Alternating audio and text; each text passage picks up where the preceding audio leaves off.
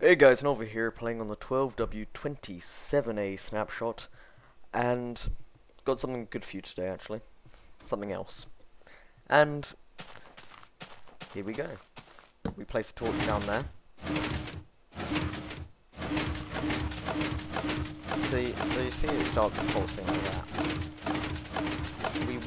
Once you walk into the bud area though, it stops. We can try it again.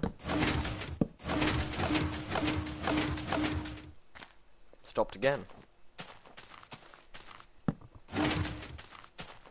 Now, basically, this would be so useful for adventure maps because it's an extremely useful player detection system.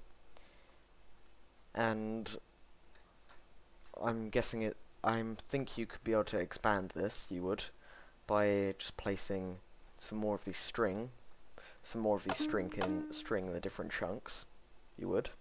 So the game could actually know where the player is. So, for example, close a door to block a player into that certain room. And the player wouldn't know that they're going to get locked in, because they wouldn't be able to see a pressure plate or anything that they're walking over. They would just see a normal flat ground, nothing else. They just walk on it, and that happens.